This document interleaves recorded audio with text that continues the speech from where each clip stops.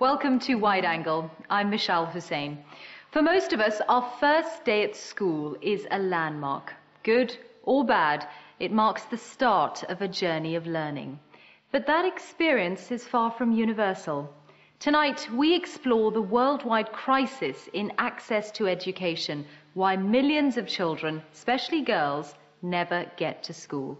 Even a basic primary education can break the cycle of poverty, but for so many, it's out of reach. In a moment, we'll hear from the Nobel laureate Amartya Sen on this silent global crisis.